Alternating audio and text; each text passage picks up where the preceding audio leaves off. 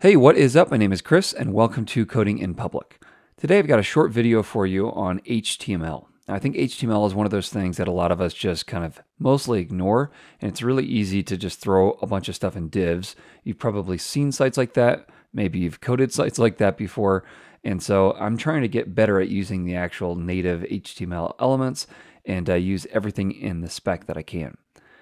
The first one here I want to show you is called highlight text, and all it is a mark element here. And you can see how it's just an inline element, and by default it adds this yellow background. You can actually add a background color and change that if you want, but this happens by default with HTML.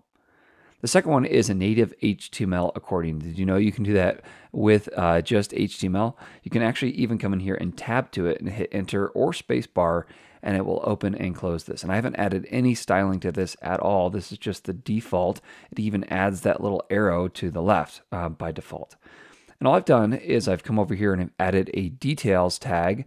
And then inside here, I have a summary tag that essentially is the title, and then whatever text I want to be inside of it. And by default, it's closed, and you can expand it out. And they can all be expanded together, so that is one thing to pay attention to if you want it to where when you expand one, it's the only one that expands and the other one's closed. But just so you know, you can have a native HTML accordion just with two simple tags, no JavaScript or crazy CSS required. All right, the next thing is to show some kind of progress, and there are two ways I was going to show you how to do that.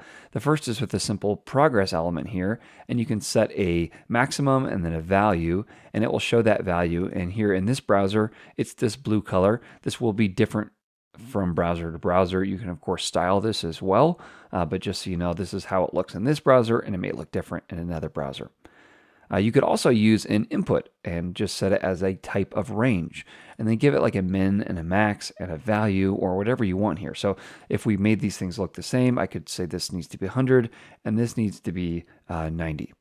And if I save that, you see they look the same in that sense, that they're the same percentage across. And I've added the class or the attribute of disabled here. And if I remove that, the user could actually come in here and change this if they want. But if you're wanting to show like a strict progress, then disabled is the attribute to add. You do need to note that if you add this in a form, this will not actually use this value when you submit the form if you have the disabled attribute on. So that's just one thing to note. But if you're just trying to show something in the UI, these are two different ways you can show progress. All right, when you have a drop-down list here, you can actually predefine these options. And again, this will depend exactly how it's styled based on the browser if you're not adding any of your own styling.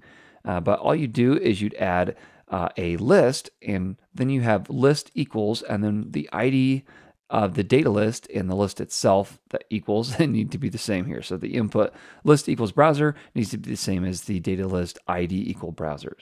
And then you just add different value options, and it will automatically only allow the user to select one of these.